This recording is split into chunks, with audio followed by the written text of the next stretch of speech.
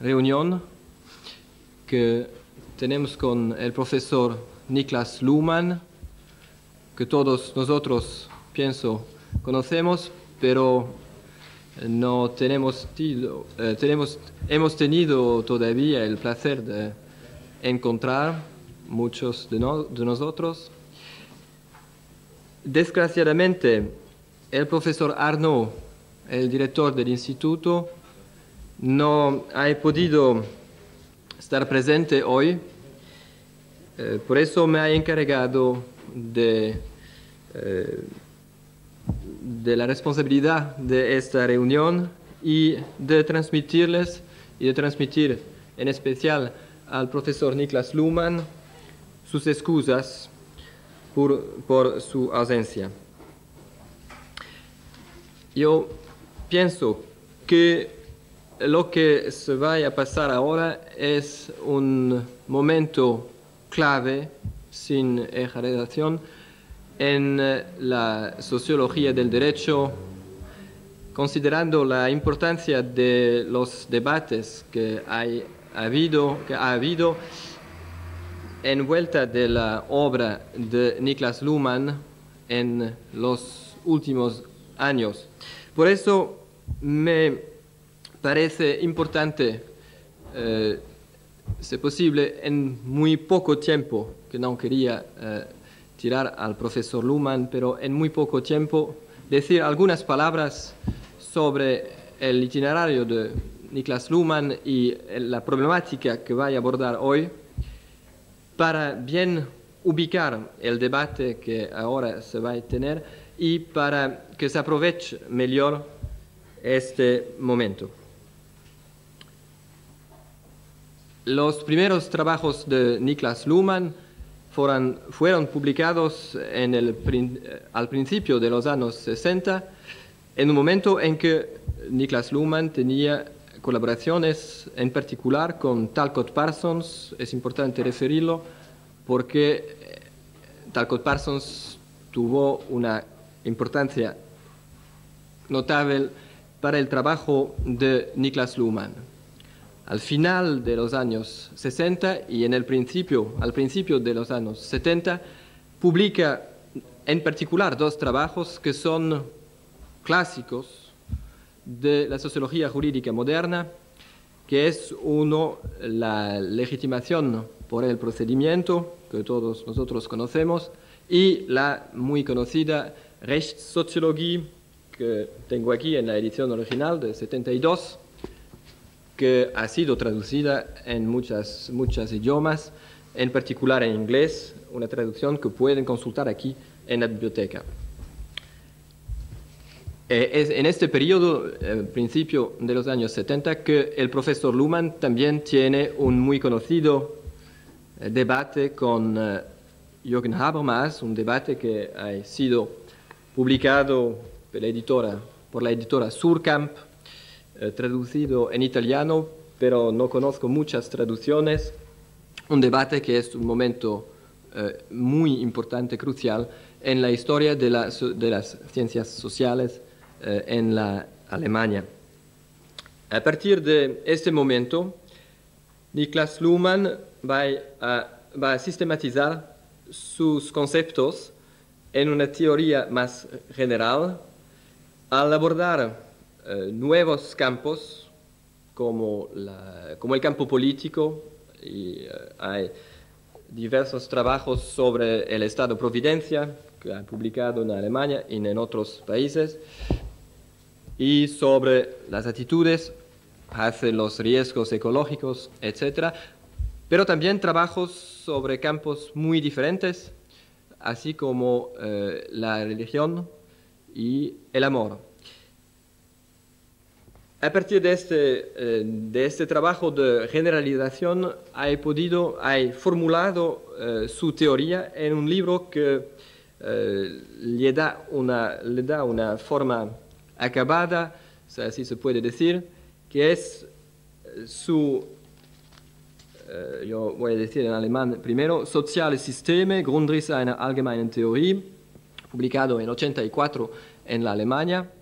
lo que quiere decir sistemas sociales, principios, fundamentos para una teoría general, un libro que ha sido recientemente publicado en España con el título Sociedad y Sistema, tal como pueden ver en el País de hace 10 días, si quieren ver la referencia. Es en el contexto de esta teoría que se ubica la problemática hoy abordada, que es cómo se puede pensar el derecho en el contexto de esta teoría general. Y simplificando mucho, lo que se formula es que el derecho tiene que ser considerado como un sistema que tiene la particularidad de garantizar por sí propio las condiciones de su reproducción. O sea, el derecho la existencia del derecho reside en una relación entre el sistema y operaciones, un sistema que posibilita, por las definiciones que contiene las operaciones que por su parte tornan posibles el sistema. Pero voy a dar la palabra al profesor Luhmann para aprofundar ese concepto.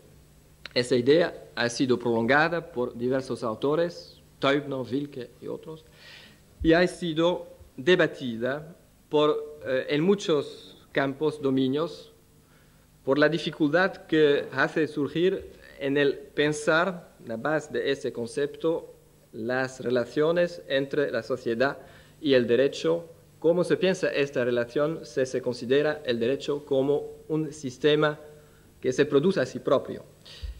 Y esos debates tuvieron lugar en la Alemania, por supuesto, entre otros lugares en la Zeitschrift für Rechtssoziologie, intervinieron Rottleutner, entre otros también Blankenburg, que está aquí, y en otros países también, en particular en Italia, donde el profesor Luhmann ha conocido el profesor Arnaud, que a partir de este encuentro ha desarrollado también un trabajo crítico hacia la teoría de Luhmann, que está en la base de ese número especial de Droit et Société, donde se puede encontrar las críticas de Arnaud a Luhmann y una contesta de Luhmann, una breve contesta de Luhmann, un último marco, diría, bibliográfico de este resumen. Bueno, no quería llevar más tiempo. Este debate aquí empezado va a continuar ahora y dejo la palabra por eso al profesor Niklas Luhmann. Gracias. Well, when I need the... Sorry. Okay. When I chose the topic and the title of my lecture, I was not aware that this would be a summer school. So the idea was to have a discussion about a discussion, or a follow-up of this kind of discussion which I mentioned just a minute ago. Therefore, I have some difficulties to adjust to this type of audience, and the way to do it was to distribute a paper which was not planned for this situation in English, and to have a lecture which uses the same theory, of course, but in different terms, so that you can read something about it and hear a different version, not textually the same version, orally. And the discussion can, of course, use the paper or the oral presentation as a base. The paper is difficult, and there are even unnecessary difficulties in that these are mistakes in spelling. I was not prepared to distribute it before, so the library has exact indications of the mistakes, and there are two bad ones. if you have the paper on page 3, in the first paragraph on the second last line, there should be the system itself or some external unit, not of some external unit. And on page 10, in the second paragraph, the fifth line from below, it should not mean resource to nature, but recourse to nature. So careful readers will have obviously seen already these mistakes, but I mentioned them, and if you have not the paper, you can go to the library and check the points. Well, the idea of the discussion was to center around a very difficult concept of operational closure related to the idea of autopoietic systems, self-reproducing systems, closed systems by the operation of producing the system with the means of the system itself. This is a difficult concept, particularly because it goes against very important, deep-rooted, traditional ways to make science or to describe the world. It goes against the subjectivistic tradition, the idealistic, transcendentalistic, or whatever tradition of cognition, in the sense that cognition or observing and describing something is not the affair of a conscious subject alone, whatever the subject then means, the term subject, but it is a real system and object which has the capacity to have cognition, to cognize and to describe and observe the environment, including biological objects like cells or immune systems or nerve systems and so on and so forth. So it is a completely realistic theory, not an idealistic one, but taking into it the whole tradition of idealism by the idea of closure. It is a real system, but a closed system. That's one of the difficulties. And the other is that the empirical sciences normally operate with causal relations, causal laws or attribution of cause and effect. And this concept goes beyond any kind of causal statement. So closure does not mean that there is no influence from the environment to the system or from the system to the environment. There can be any kind of causal relations, interdependencies of all kinds of real possibilities. But the closure, you can nevertheless talk about closure if you focus on the operations of the system as such. So I have the experience that it is completely in vain, has no effect to make these statements in abstract. People immediately, they understand it, but they don't follow. And if I talk about later parts in this lecture, you will forget what I said in the beginning. So I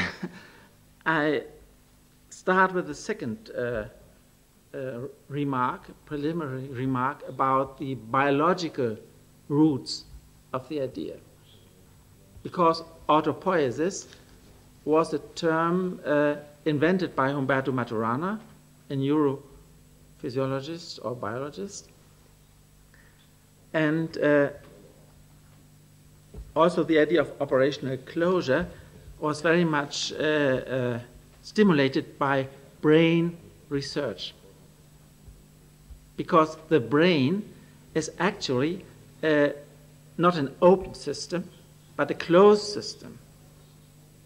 The electrical language of a brain can be used only within the brain. The brain has no, or the nervous system, has no access to the environment. It's completely closed, and closure in this sense is the condition of openness. And that's the difficulty. Biologists normally are not aware of the problematic they go into when they combine brain research or nervous system or describing the animal from a biological, biochemical point of view or genetic point of view on the one side and the behavior on the other side.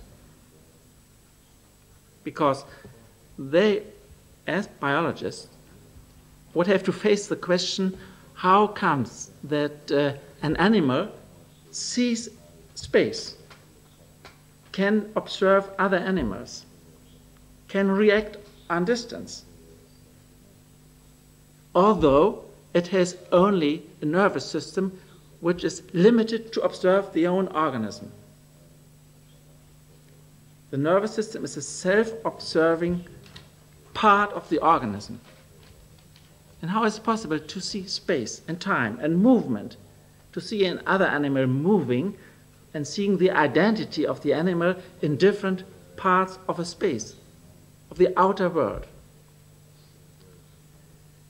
So this is a general problem. How is it possible to have a closed system which nevertheless transcends its own boundaries, but not in operating on an operational level, not in using its own operations to contact the environment, but somehow differently. I use this paradigm of biological facts and knowledge not to make an analogy. My argument is not that because the organisms have a certain structure, a certain way of reproducing themselves, therefore social systems have to do the same thing. It is not an argument, it is not a metaphorical use of biological terms, and it is not an argument by analogy. It is simply the idea that there is a very general problem which is important for biologists and for sociologists as well. And the general problem is the problem of operational closure. I can formulate this in a rather trivial way in saying that no system is able to operate outside of its own boundaries. It is, of course, a system can extend its boundaries, but it cannot operate in the environment. It can shrink or expand. Like a communicative system, you can choose new topics or new persons to talk with. But it cannot operate outside of its own boundaries.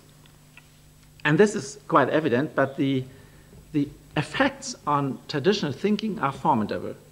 The effects on traditional thinking are revolutionary in a certain sense.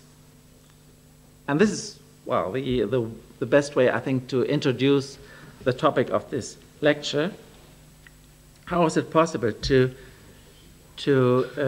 transcend the boundaries without transcending them, to make it a paradoxical statement, to stay in the system and nevertheless have an access to the environment, to produce openness by closure.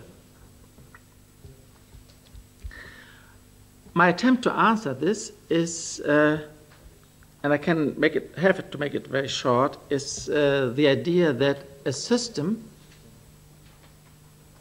at least this type of systems, are able to internalize the difference of internal and external, to use the distinction of system and environment within the system.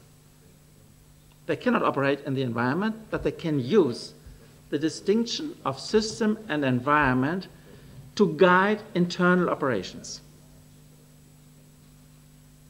There is in the logic, which is not very known, or it's kind of algebra, arithmetic algebra, reconstruction of Boole's algebra by somebody called Spencer Brown, George Spencer Brown. The references are in the text here.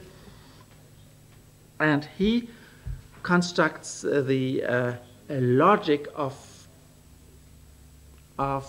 transforming distinctions, building up complexity by transforming distinctions, beginning with the kind of injunction, make a distinction, otherwise you see nothing if you don't distinguish what you want to see. Make a distinction. And the theory ends with the concept of re-entry. The distinction re-enters the distinguished. This is a mystical thing. I mean, he used the term, the idea of an imaginary space from mathematics to make this point, but as soon as you introduce this into the social system field, you see immediately that you can use the idea of re-entry, because the distinction of system and environment can re-enter the system.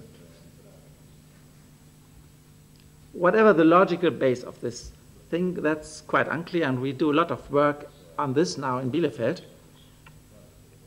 But it is clear that systems are able to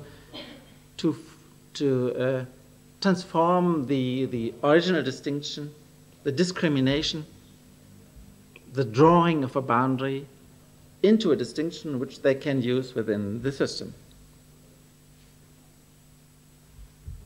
So re-entry of a form into the form of a distinction into the distinction is the methodological base idea of what I wanted to say now. I have to skip the epistemological side. I'm just going to publish a book on the science of the society, the science as a subsystem of society, where there are 700 pages on this kind of thing. The essential point is that philosophers of the recent decades had, and also linguists and all kinds of semiotic writers, had the problem of reference. How talking goes out of the words and into the reality. How there is a reference within the discourse, within the word of saussure, the language and whatever, to outside. How to come from the inside to the outside. And I replace this question completely, the question of roots of reference in the terms of Quine, by the idea that the essential point is how a system handles the distinction between self-reference and external reference. How a system operatively handles the distinction between self-reference and external reference within a closed system. And you see, this is another version of the basic problem, how a closed system can construct openness.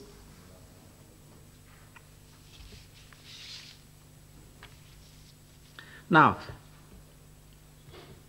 the next step is to apply this to social systems in general and to society, the encompassing social system in particular.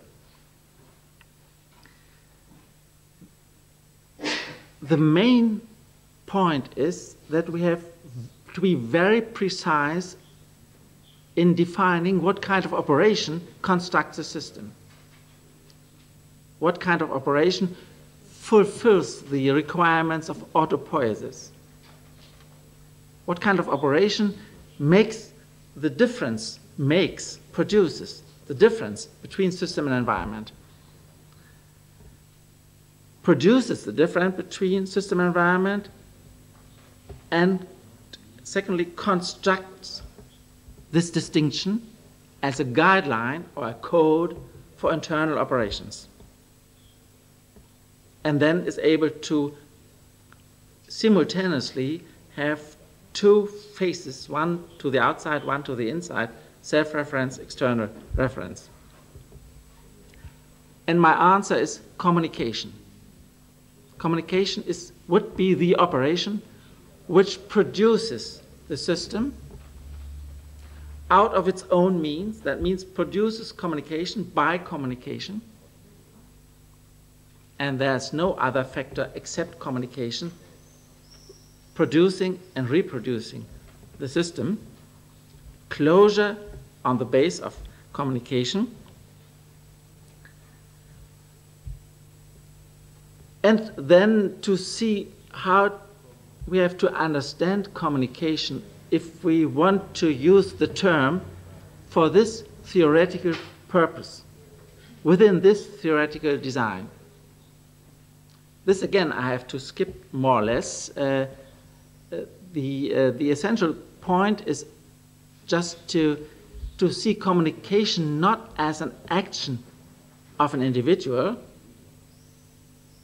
because then you have body and mind of an individual within your scheme, and you come not to say that communication is only a product of communication. So we have to avoid the idea of communicative action, and we have to avoid the idea of transmission by communication. So it goes against everything you read normally if you look under the word communication. And it replaces this type of theory with the idea that communication is a certain type of distinction. Certain type of distinction. If you perceive the behavior of other persons, you perceive the behavior, you see an object. But if you see communication, you see a difference. And this is the difference between utterance, expressive behavior on the one side, and information. So as soon as you observe somebody else, not how, if he is beauty or ugly, young or old, and how he behaves and what kind of impression he conveys, but if you look with the help of the distinction, what does he mean in saying this? What is the information? And why? What kind of intention he has to say this now? As soon as you observe in this way, you observe communication. And only if you observe in this way, you can contribute to communication. And so there is a takeoff of a new level of reality, communication as a continual movement to make a distinction and transform a distinction of utterance and information. So this is probably not understandable in this short version, but my intention is to write a theory of society on the basis of this kind of communicative closure. The society is a system which closes on the basis of communication and reconstructs the world because it includes the moment of information into its own operation. So it has an outside contact via information, which is constructed within the system, and has self-reference in terms of utterance of the operative part of the communicative process.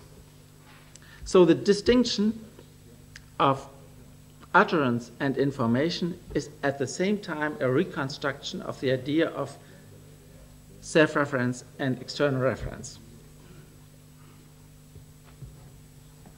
Now time is running, and I have to come to the next step.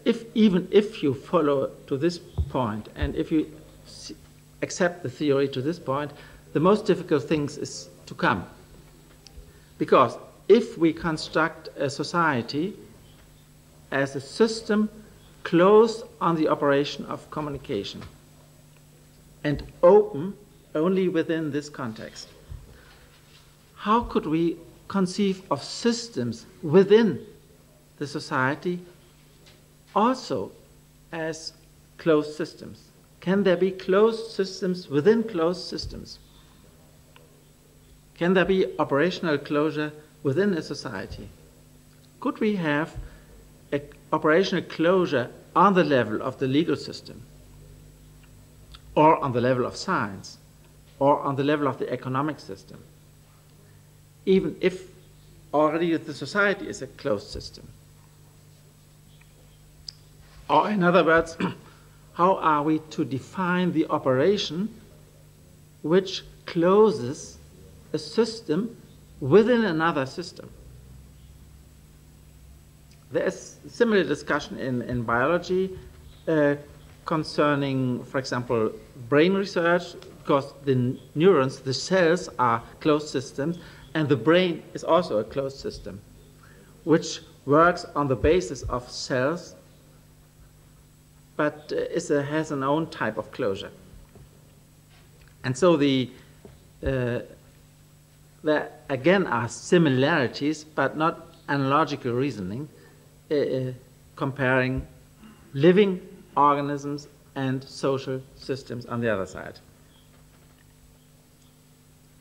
Then, of course, the question comes, what is the type of operation which closes a legal system and which makes it possible to go from one legal operation to a next legal operation, or to distinguish in choosing to communicate within the legal system what is legally relevant and what is not legally relevant. And we have the prime impression is, of course, the first impression is that legal systems should be able to distinguish legal questions and other questions. Somehow it is not going against common sense to say that a judge must be able to say, well, this is not legally relevant and this is legally relevant. It is only unusual to see this process of this distinction of legally relevant, legally irrelevant, as a productive process reproducing the system. But then, how could we describe this way of recognizing operations which belong to the system and distinguish them or discriminate them against other operations which do not belong to the system? Originally, I thought, coming from a functionalist background, that function is the answer. We should define the function of the legal system and then see which kind of operations serve the function of the legal system. Then I did proceed to try to define the function of a system as, in this case, stabilizing normative expectations in spite of possible disappointment. So the legal system produces counterfactual expectations. They hold true, they are stable even if people act against them. And they are created precisely for this purpose. If nobody can act otherwise, there's no point to make a norm. Norms are stabilizing improbable expectations, improbable structures against which you can go but are not supposed to do it. And it builds the system on the level of these type of norms. This is the point I made in this book, Rechtssoziologie. But then is this sufficient to recognize or to make the distinction between the legal system on the one side and the environment on the other side? And I found finally, no, it's not sufficient. Because it would not be suitable for the legal system always to control the function. Because if you have a function, you have functional equivalence. You can ask for other types of performances which have the same function. So function is a much too open concept to define the specific legal operations. So I was forced to look for other, in addition, not excluding the functional point of view, but in addition to look for other ways to define how a system, or to determine how a system recognizes its own closure and makes the distinction between internal and external. And the main idea is to use the concept of binary code,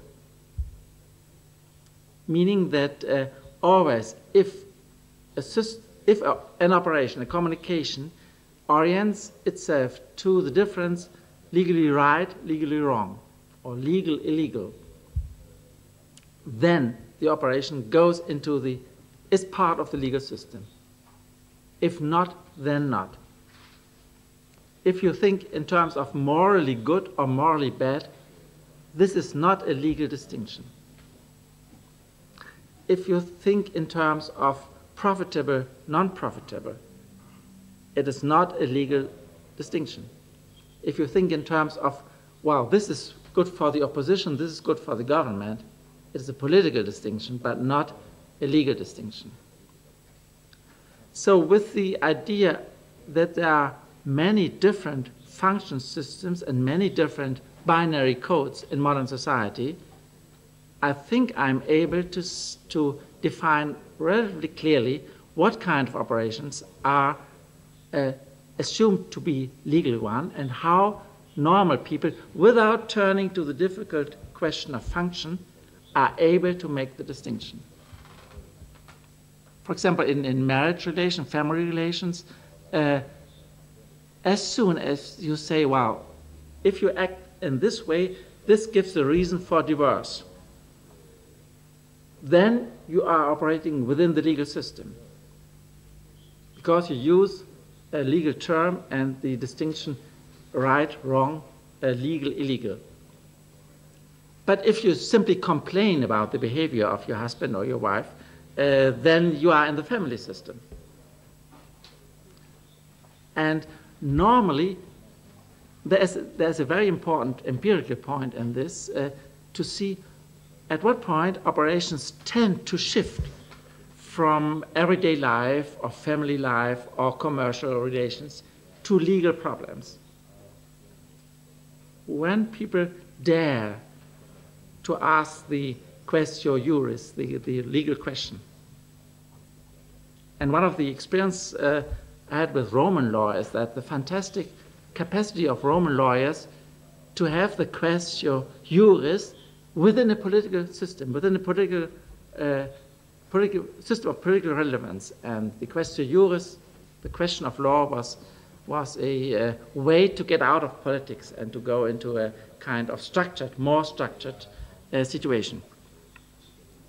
So I think this idea of which code you choose is a very powerful discriminator in everyday life, not only in a scientific reconstruction of everyday life. And of course, it is possible to do empirical research on different countries, different times, different situations. Big business, for example, is very reluctant to pose the legal question in one sense and to avoid, and they have other ways to cope with difficult problems. Then I need a third idea besides function and code. That is the actual state of the system. Because if you have the distinction right and wrong, this is too abstract.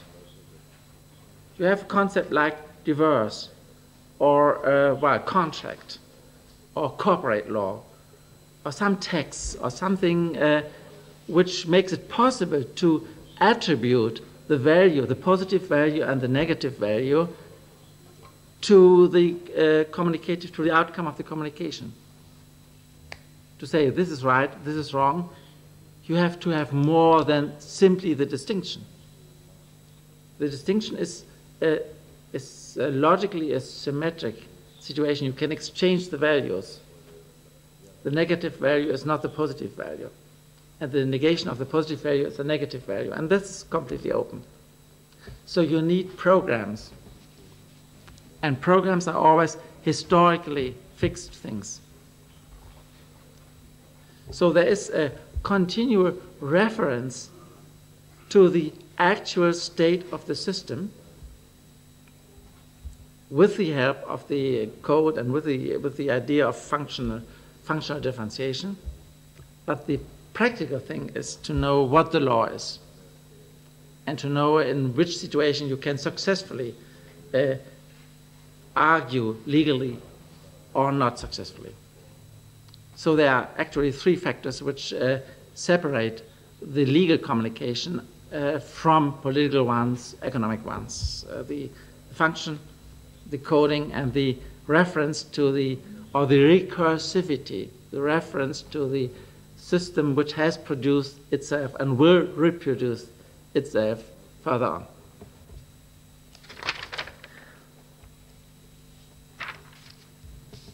Well, I have two more points.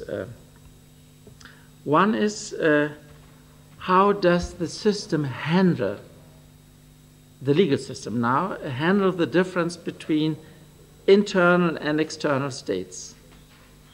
The system itself, self-reference and external reference.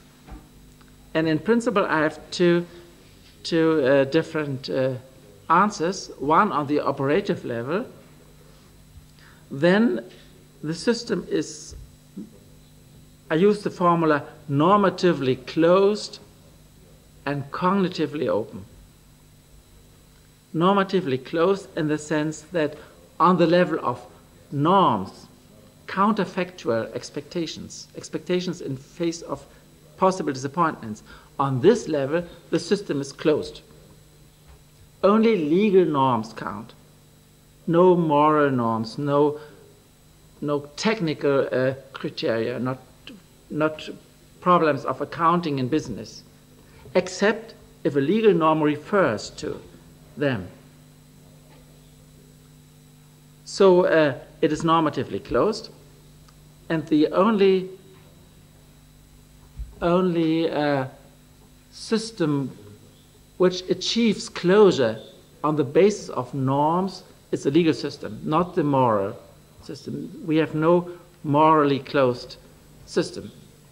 Moral is a too weak and too fluid way to make points, to have positive and negative values. As soon as you achieve closure, the system becomes a legal system, independent of what kind of norms it is. Independence, it's not a definition by content, by meaning. It is simply a definition by form, by automatic closed forms. And then you can say a system is normatively closed, but cognitively open. Because there are always facts are relevant for the system. Did somebody kill somebody else?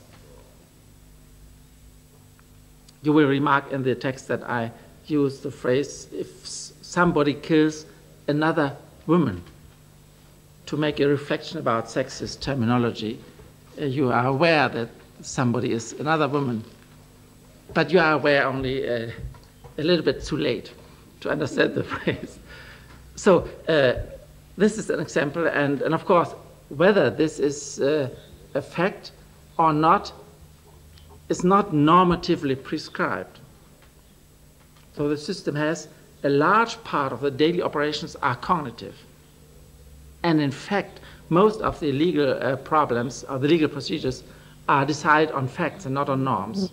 The interpretative part of a legal system is well, 10%, 20% perhaps, but most of the legal issues are issues about facts, not about norms.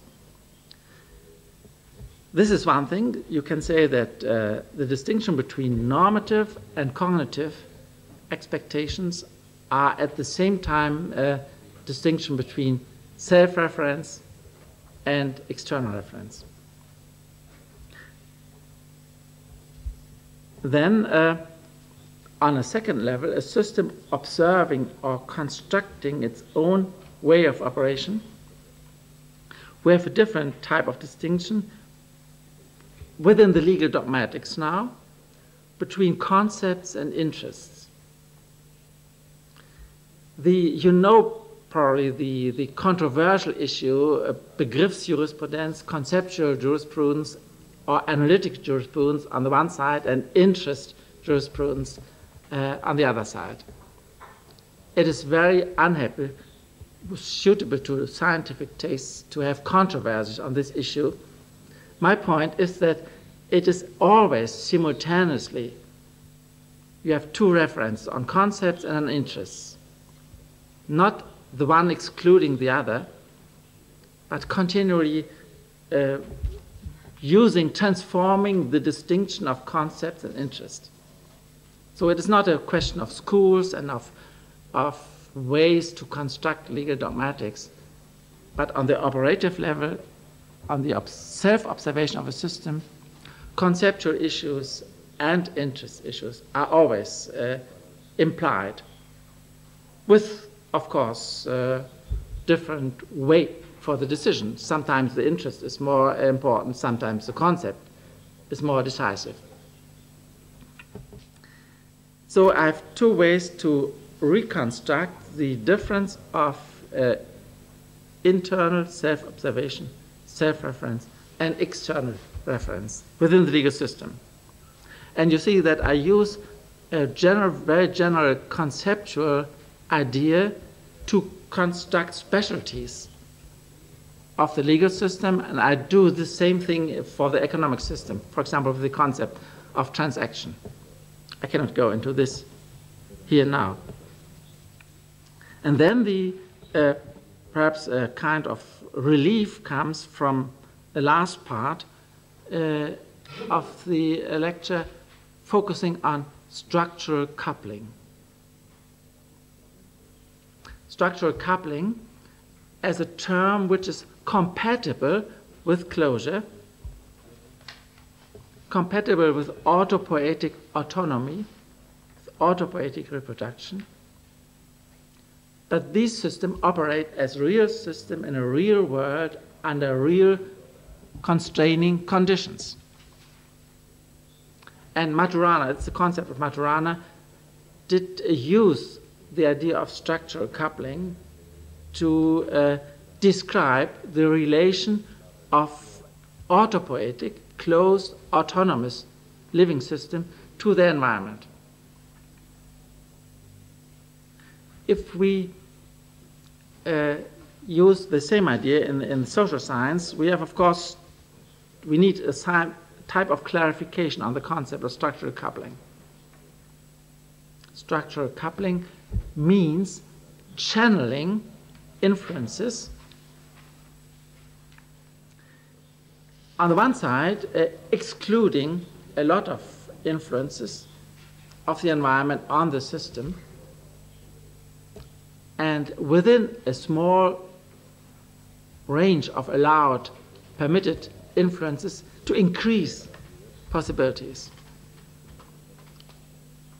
Again, a difficult two-phase concept of exclusion and inclusion, and increasing power and increasing potential for building up complexity by excluding many other things. So, for example, if you have the society as a communicative system, the structural coupling is consciousness. goes to consciousness. Because only conscious individuals can participate in communication. If there were no if consciousness would be destroyed by some kind of catastrophe, communication would stop immediately. But the important thing is that nothing else can irritate, provoke, perturb communication except consciousness. So the world has no direct access to communication except by consciousness. And consciousness, the individual consciousness, is not able to determine communication, but simply to irritate the communicative system.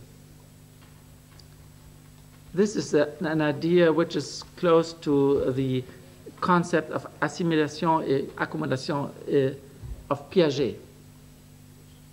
It's a closed system, but the system can take up irritations from the environment. It is not determined. No communication is determined.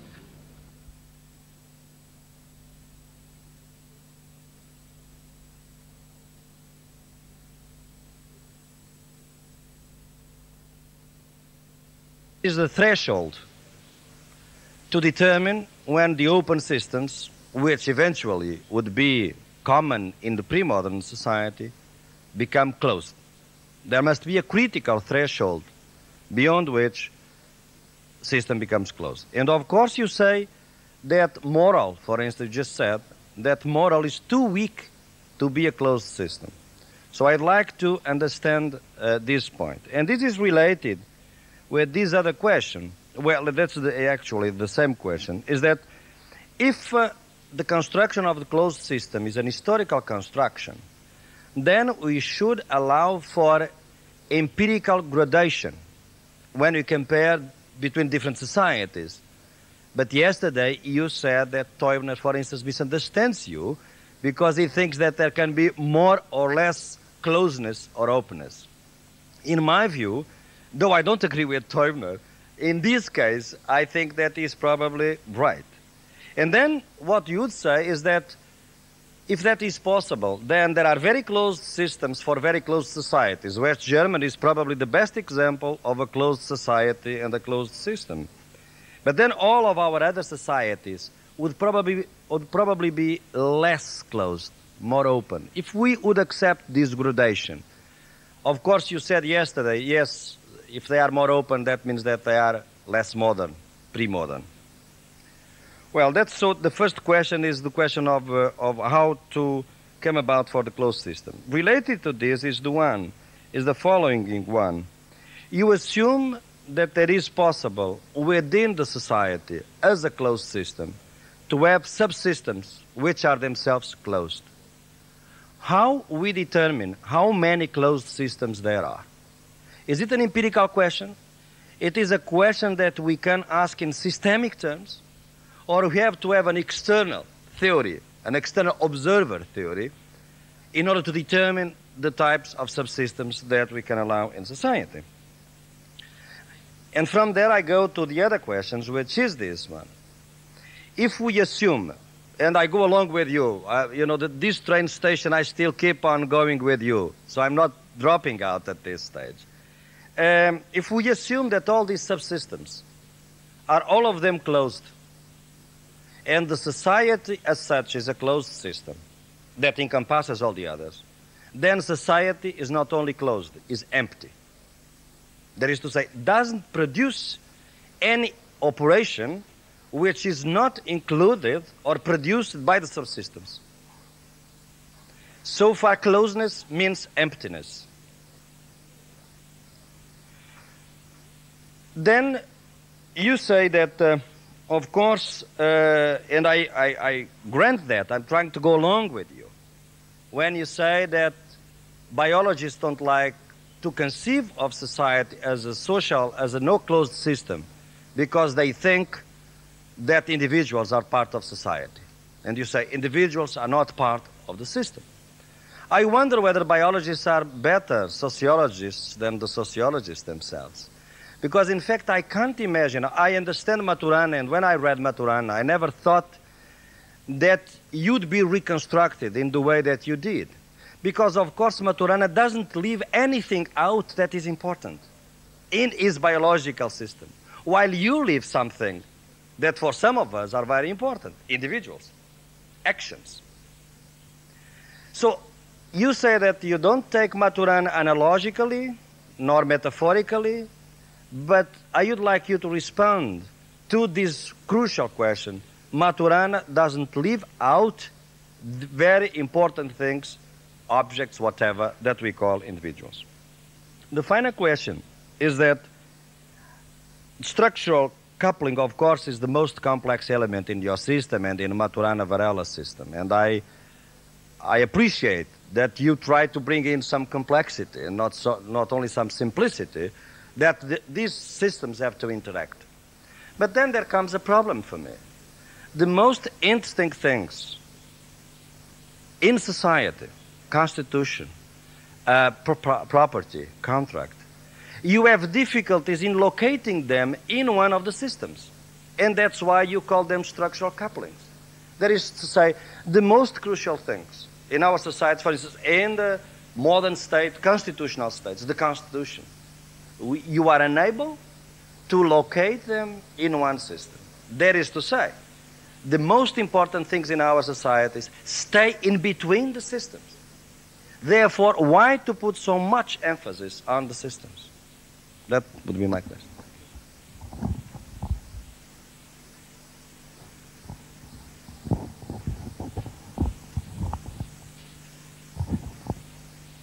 Well, perhaps I should start with a preliminary remark about systems theory, which covers almost all of your questions. Systems theory is not a theory about specific objects called systems, but a theory about a specific distinction of system and environment. So I'm talking about a distinction, not about certain types of objects. This is, has to do with certain methodological or other logical predilections for starting not with identities and unities, but with distinctions, as observers, and observers using distinctions. So this is just, I come back to this at a certain point. The first questions, there were actually two. The transition from openness to closure. I do not conceive of evolution or transition as a transition from openness to closure.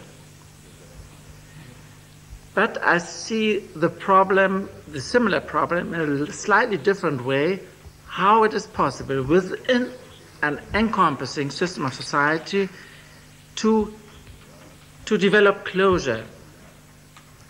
All systems are closed systems.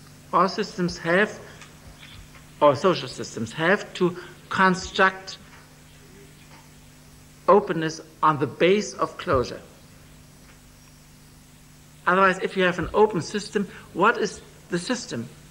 How is the system able, as a unit, to be open? To be open. You need something like closure to identify the system on the base of its own operations. So there is no movement from open systems to closed systems, but there is the question, what are the historical preconditions for closing a system?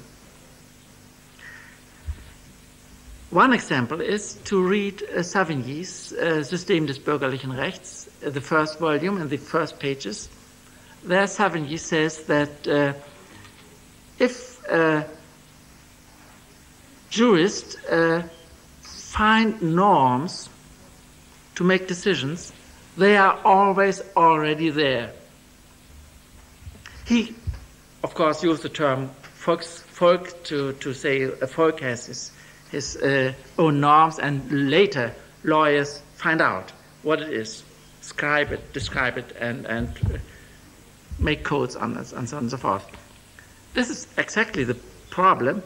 What are the pre-adaptive advances in a society which make it possible to suddenly close the system in the sense, relatively suddenly close the system in the sense that lawyers are supposed to treat only legal texts. And if they have common law traditions, they need a stare decisis or precedent cult to know what is legal, what is not legal. And of course, customary customs become law by being recognized by the courts. So the question is, to what kind of development has to be done, what has to happen already, that for whatever reason in a historical situation, closure is possible. There were very interesting discussions and investigations about the Greek science, the problem of Greek science before Euclid, and what makes it possible that methods are conceived, that you should methodologically control whether something is true or wrong. They need a long tradition of discussion and controversies before science, and then science in a medical field, partly in the agronomy and the agriculture, partly in the mathematics, and so closed on the level of methods and on the idea that we have to decide about two values, true or untrue, and this is science. But the magic tradition, all this kind of controversy, continue for centuries and almost 2,000 years after the first closure of science. So this is the type, and I don't need the Teubner idea that there is some in-between form, half closed, half open, or half autopoietic, or more autopoietic, less autopoietic. This is not possible to do this with the strict concept of autopoiesis. But it is possible, nevertheless, to make historical analysis on the pre-adaptive advances.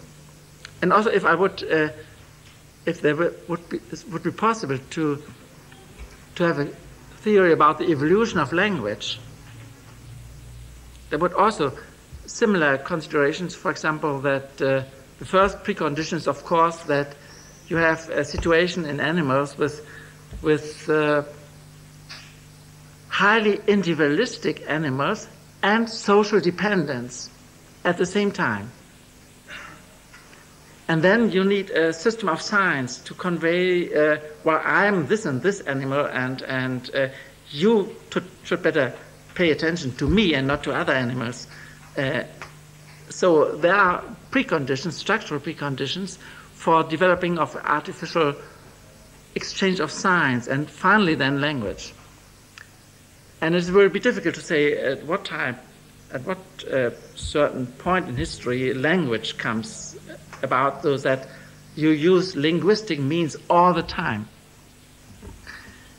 But the idea is clear, I think, and it does not exclude any kind of evolutionary explanation. Then the question of subsystems. Well, this is the point I made in the lecture. I think of modern society as defined or characterized by functional differentiation, and of functional differentiation as characterized by closure of function systems. Of course, there can be other theories, but this is my theory. And I try to see what I can see with this type of theory. It is not totalitarian in the sense that I don't admit other possibilities.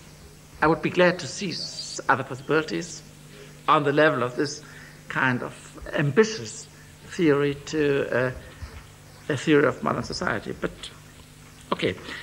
So there is no answer with respect to the question how many functional systems there are. It is not a Parsonian type of theory where you deduce 4 and have to go to a different level of theory to have another 4 or 16 then, and so. And partly working with Parsons made it clear to me that I could never construct a theory which predicts the number of function systems. But I have criteria to describe the conditions under which a function system would be closed. And this is mainly binary coding, also second-order observation, which I didn't mention in the lecture. And then we can, of course, have questions, for example, are mass media today a function system? Do they have binary codes? In the sense, for example, information relevant, information not relevant. Is this a code like true, untrue? Do they have second-order observation? Are they always observing observers within the same system? Do they have mechanisms for making the distinction of self-reference and external reference, or not? And so I have a list checking, going through and then I have to decide after some type of research whether I could say sports, mass media, health are function systems or not. And historically it's open. There can be new function systems. Religion was perhaps the first one, political system the second, or economy at the same time, science came later, and so on and so forth. It depends on the degree of elaboration of a theory for criteria. What are the requirements of closure? Excuse me, just that the binary coding models is very clear, morally wrong, morally right. Why is that not a closed system? Well, because this moral system could not think of an environment without morality. You could not, at least as far as I know, ethics and the literature never says we are moral and the environment is neither moral nor immoral. This is an archaic type of thing. Our tribe is moral, and everything is outside of morality. But in modern society, I don't think that you could make a distinction of system and environment. One system has the code moral, immoral, and everything else is outside of the code. You say all society is moral, but everything which is outside of the system of society can be amoral? Yeah, well, of course, the society as such is immoral, can use the moral distinction. And in this sense, of course, society is differentiated with different types of codes, under them the moral code. But it could not be a functional subsystem within the society. I think that's an empirical question. If somebody shows that there is one moral system and everything else in the society has nothing to do with morality, so as we have an economic system and everything else which doesn't use money has nothing to do with economy. So I don't think that that morality can, but this is, in my view, an empirical question. If I simply don't see it, but maybe you can convince me that there is a moral system as a subsystem of society. Another question relating to this. Could you give a historical point where law has differentiated as a closed subsystem, as a closed system? When did it close? When did law as a self-referential system start historically? I think the civil law of the Roman Republic would be the best answer. But I have some doubts about the Greek case, the Athenian case. I mean, if you read in Aristotle, in the Rhetorics, for example, that the distinction of legislation and adjudication has the purpose, the function of neutralizing tribal influence of aristocracy on the decision of the courts, because you cannot recognize the interests of your friends on the level of legal legal decision statutes because they are too general. And if the judge obeys to the law, then he cannot prefer his friends. This type of argument is an argument of closure by a specific distinction. So it depends on to have a very clear conceptual idea about the preconditions of closure and then go into the historical material to see, at least on the level of literature, when closure comes about. And it was also in Euripides, for example, in the tragedies, there are texts which say that the distinction of rich and poor do not matter in legal affairs. The poor can get a positive estimation in the courts. He can have success in courts if he has right.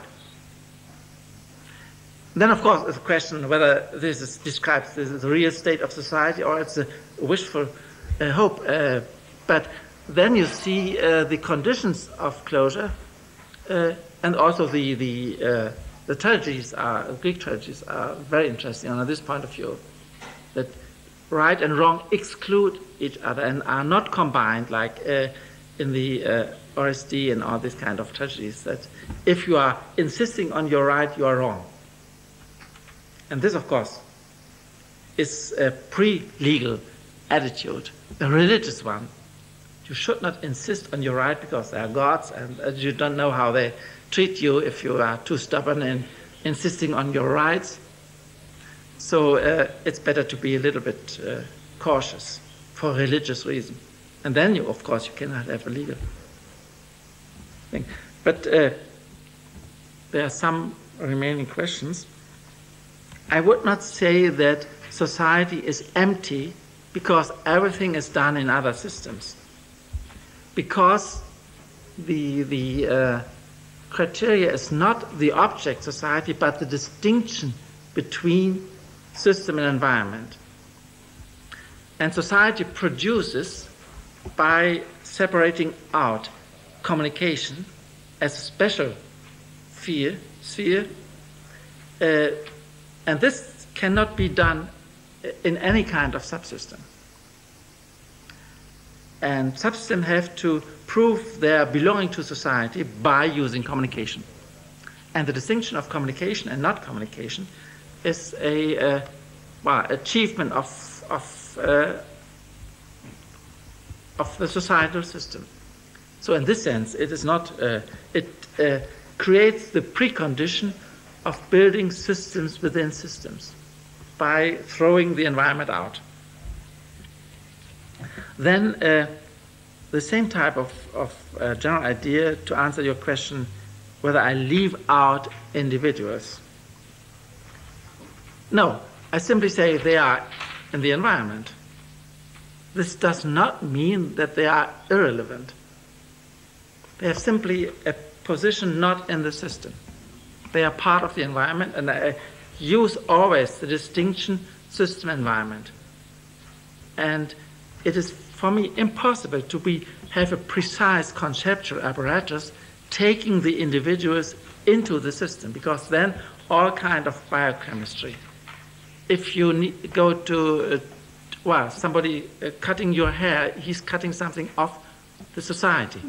This is very improper to have a precise idea of society by taking the individual into the system. And I have only the other possibility, either system or environment. There is no third possibility, nothing in between. And this is the hard decision. There's nothing in between. There's no third position. They kept my head. Is that not an operation of the system of communication, an address and the reference and the information? There is not that. Well, of course, you need communication to kill people or to change their bodies, and somehow you need communication. And this is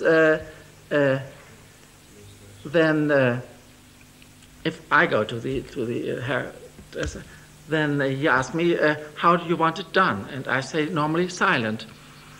So this is communication. And the idea of communication, then, for you is to speak to us. yeah, it's mostly language or bodily language or all kind of indirect communication, but always using the distinction between information and utterance. I think this issue of closure is perhaps one of the more useful insights of your empirical research. Can you give us some suggestions of the ways of recognizing closure? One of the things that seems most strange to me is the situation of closure of a system relative to an environment. I'm not sure, and maybe I just don't understand the system theory, why outside of systems there aren't other systems. If there is this environment which is not systems, that is, it can be spoken of as you have today, independent of systemic relations, then why couldn't it be studied unsystematically or as a non-systematized activity? It seems more consistent to say only that there are systems and other systems, rather than that there are systems and environments, because I'm not sure what this environment is. If it isn't a collection of systems, and if it's a collection of systems, then it seems important to remain consistent in that language, which would then produce a research question that was always connecting a situation to another system, rather than to this sort of formless realm.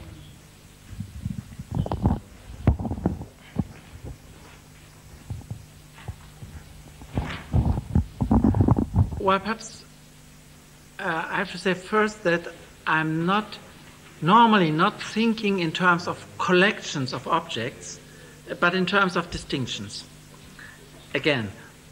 And so the distinction environment, system environment, has, of course, needs a system reference. From what kind of system you look at the environment, and the environment is then everything else excluded from the system. And within the environment, there are other systems, but there are many things which are probably not systems, and so they are simply facts or relations or whatever. I mean, if it's not a social environment, but a physical, I'm not aware that I need to construct the environment as a collection of systems. Secondly, within the environment are systems which have their own environment. And the system we start with is a system in the environment of other systems. So if we have a theory which tries to trace the possibility of observing observers, or the whole problem of intersubjectivity and so, how could I observe a system and observing that the system observes me? And then I have to single out one system, and this is, by the way, the topic of Pirandello's uno, nessuno, centomila thing. I mean, the observer is, I'm observing one, but he's observing me or nobody, and if then 100,000. If you finish the question. Yeah. No, I think actually he did not finish. There's one more question. Remaining question.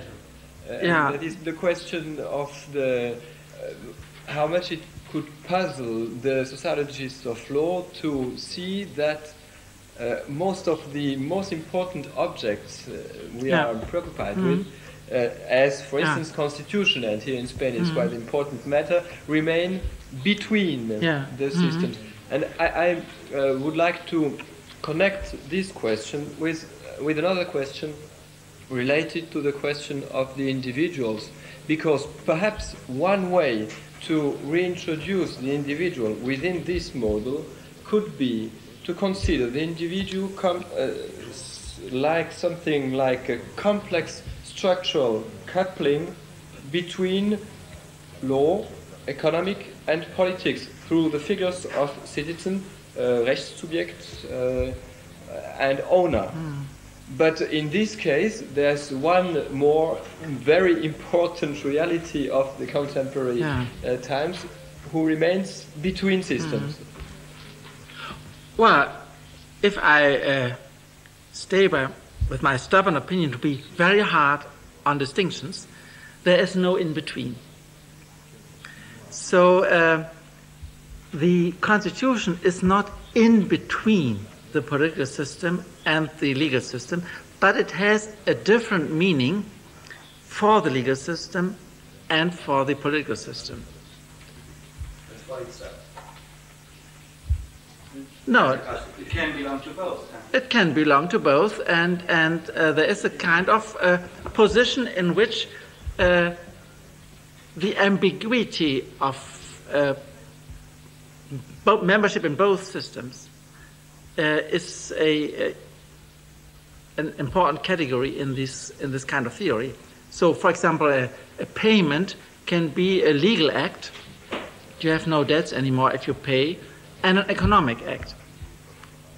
But the precondition and the consequences are different in both systems. In the economic system, the receiver can do something with the money.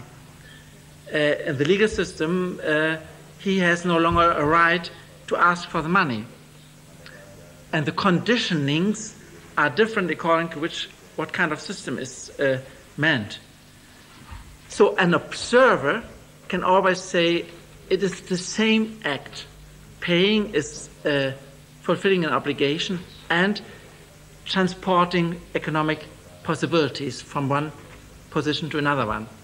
An observer can identify this, but if he looks at the systems, he sees that the system have different ways to identify events. And the same thing with structure. An observer can say a constitution is the same, a text which is the same in the political system, they read the same text. Therefore, the constitution is the same in the legal system and in the political system. But if you look at the political use of constitution and the political consequences of use or misuse of constitution, then you have a complete different picture if you look at the Constitutional Court and the questions of and then you have again, for example, in the United States discussion about original intent, you have again a mixture of legal and political issues on the second level of interpretation. But if you cannot distinguish, as modern participants in systems, if you cannot distinguish the political and the legal issue, you don't understand what has happened. I mean, Professor Luhmann, if constitution is both part of the legal system and of the political system, both being closed systems, how can it operate as a structural coupling, and any other law can't operate as structural coupling? Why do you privilege constitution as a structural coupling and not any normal law? Because there is the effect of increasing irritation and excluding other sources. A constitution works only if it effectively channels political influence on the legal system and legal influence on the political system. Like the abortion laws, they irritate quite a lot politically. It's not a constitutional law. Abortion law, for instance, in many societies, they irritate quite a lot. Well, in a sense, because it's only because the political system can decide to change the law, and the legal system is sensitive to political conditions of changing the law, if they use legislation. So if there were no legislation on abortion laws, there would be no political issue. Or in other words, if there were no positive law, there would be no democracy. I have a very short question. The difficulty with reading Luhmann or discussing with Luhmann is that you can follow the train of thought to a certain point, and then you start predicting what next he would say or write, and then your prediction is wrong. And then these are points of surprise. Now you wonder, why does he say this at the moment, and couldn't he have said something else?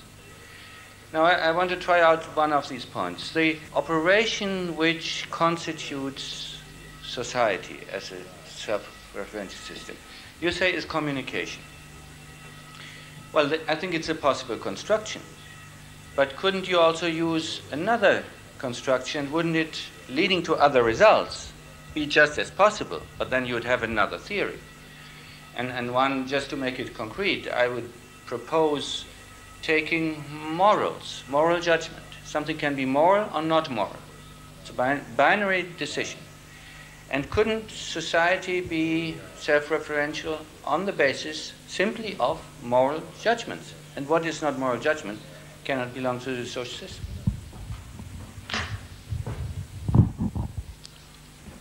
Well, in principle, I admit on all kinds of stages or phases or degrees of abstractness or concreteness of the theory, alternatives. This is part of functional addiction. If I have a problem, say a problem how to start a theory with difference or with identity, with a unit or with a distinction.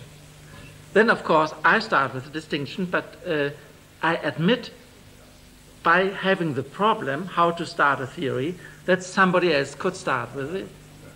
Of course. And this on every level of the theory, but then there are standards of comparison.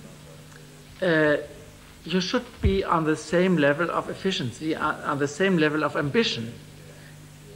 You should, if you want to draw another theory on the same level of ambition, it should be a universal theory talking about the society as a totality of all kinds of social operations, and so on and so forth. It should take into account the same phenomena like self-reference. The society is a self-describing system. You can do a lot with morality, but I think nobody has actually done this job, and I think he will get into difficulties concerning the two things. First, there are other codes which are inherently amoral, not immoral, but amoral, metamoral, in the sense that we would not accept a morality which says the governing party is good and the opposing party is bad morally, or vice versa. So we need a dissociation of different codes against morality. And with the moral concept of society, we would have difficulties too. And then a second question is that a moral code needs programs which decide which operation is good, or which state or which person or whatever is good and which is bad, which locates the values to, it connects values and operations. And my impression is that modern society is very easy in using a code, moral, to say this is good, this is bad, everywhere, but had difficulties in producing consensus on the program, on the conditions under which something is good or bad. And as we know from law, from economy, there has to be, or from science, there has to be a tight relation between coding and programming. Because without conditioning the distribution of values, we have no use for the code. And the present situation in morality and ethics is, I think, just this difficulty to fast-spread use of good and bad as a personal opinion or group opinion, but high difficulties in having consensus on this problem side. So these are reasons why I'm skeptical if somebody comes and says he would use morality instead of communication as a starting term. But I'm always looking if somebody is coming and challenging the theory on whatever kind of level. And actually we have a lot of discussions in Bielefeld why to start with a distinction of system and environment? Why not with the distinction of medium and form? Or with the distinction of operating and observing? Operating, making a difference, observing, distinguishing what is differentiated. Are these not more fundamental than system and environment? Given the starting idea that you have to start with a distinction. If you question this one, then of course you are old European in my terminology. I am very sorry, we can't stay here very much longer because the staff can't remain here until. But of course, I give the word to. Not necessarily last question, but it was just in that. Please, this discussion about distinctions and binary codes it can become confusing just as your definition of systems, because the same word or the same concept is used at various analytical levels. One is your choice of how to start a theory, and you insist in the face of these questions to start with distinction and thus build from there as opposed to identity or other ways to go. Well, rather than ask you about why you start with distinction, I wanted to move to your discussion of binary codes in law. And if we look at legal systems in the expansion and the contraction of boundaries for whatever purpose, be it reproduction or put that aside, on what basis do you hold on to the view that the code is binary? Or what of the possibility, which I think there is empirical evidence for, that in fact it can't be binary in order to expand out? For example, family. The discussion you had about what is in the family system versus the legal system. In the area of family law, you have the appropriation by law of all sorts of stuff coming from social workers about family. And so that it seems to me that the binary code that you have assigned for all systems to define their boundary is rather restrictive and may empirically have some problems. So tell us why you like binary codes.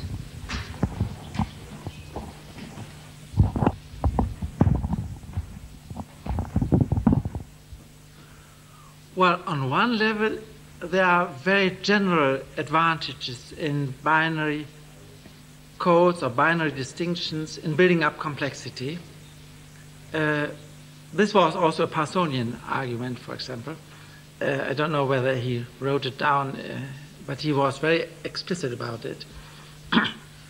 And this means that I have doubt whether you could build complexity by prolonging the list of values, in the sense that there is a value of right or legally right, legally wrong, and useful or beautiful, elegant, an elegant construction in legal terms.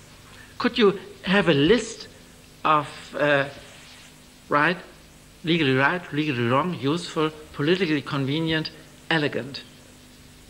Or what I prefer to say, there are strictly binary codes, but then all kinds of values which are not in the code can come up, can taken into account on the level of programs. So there can be programs. For example, in Israel, in Constitutional Law of Israel, there is the I don't know, open or hidden, it's, anyway, it's not written down, that military problems have a priority. But then this is not legally right, legally wrong, and military necessary, but on the level of programs, there's a priority of military considerations. For example, in taking a new land for settlements, they have to say for military purposes, not for religious purposes. But this is a question of program, not a question of code. So I make actually three important distinctions. One is self-reference, external reference, and the binary code is exclusively internal. That means legally wrong is not the environment. Legally wrong is an attribute of the system itself. And then the binary code, and then the distinction of code and program. So this is a rather embedding into a system of different distinctions, but always it is a distinction with two sides and not with 3 and 4 or 5 sides. This is not at all to interrupt the discussion, but we have to reorganize ourselves because the interpreter has to go right now. So if there are 1 or 2 other questions, of course we can discuss it a few minutes, not very much more, because I think the staff we can't expect from the staff to stay here very longer, but we had to translate the question if necessary. It is possible, of course. Muchas gracias. Quería añadir una cosa en lo sucesivo. La gente que haga preguntas, por favor, de esperar a coger el micrófono, porque aparte de que la charla es bastante densa y difícil para mí, pues claro, no me entrego la pregunta, que a lo mejor tampoco sea lo que estoy contestando, porque estoy traducido. Así que por favor, hacer el esfuerzo de esperar un poco el micrófono, que habléis inglés y hagáis la pregunta en inglés, porque claro, supongo que querrás saber lo que se está preguntando en inglés. Bueno, se tiene que hacer la advertencia en las próximas reuniones. Gracias.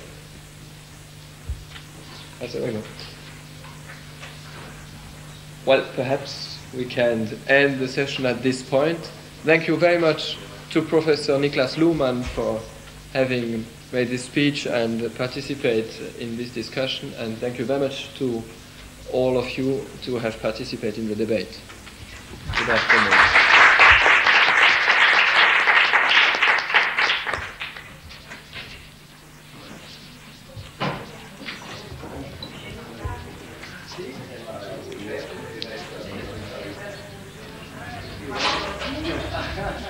Das ist ganz gut gelaufen, habe ich das Gefühl, soweit ich das beurteilen kann. Ich glaube, auch für Leute, die, ich würde sogar sagen, sie nie gelesen haben, war durchaus das Nötige vorhanden, um der ganzen Sache zu folgen. Also ich bin natürlich nicht unbedingt gut, also mein Standpunkt ist nicht unbedingt repräsentativ, aber das Gefühl habe ich das wirklich gehabt. Es ist auch gut, dass ich also die Einführung also völlig frei und unabhängig von dem Text selbst gemacht habe. Das hat das Ganze gut für die Leute was sehr günstig.